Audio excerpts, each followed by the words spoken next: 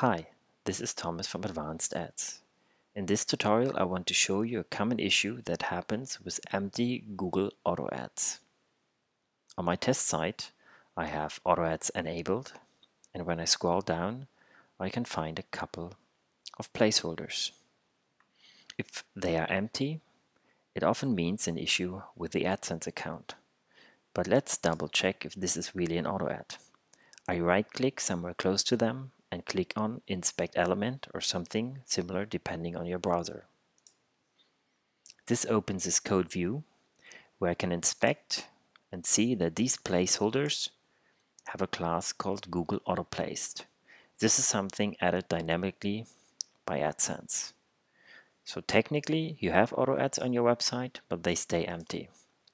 The reason for this is always somewhere in the account, or depending on AdSense, like a violation or a temporary measure, or it's just a new website.